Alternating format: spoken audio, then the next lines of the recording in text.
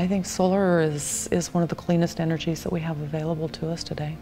The base reason for going with solar, it was financial for us because we're actually going to end up making money on the system. We can feed that energy back into the grid and get paid for it.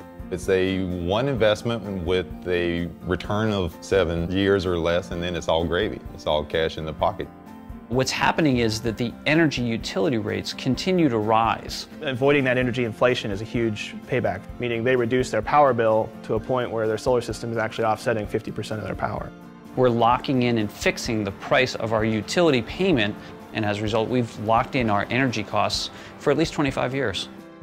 My hope is not only that we'll have a lot of people with solar panels on their roofs, but in another 5 years we'll have a lot of people driving electric cars. Gas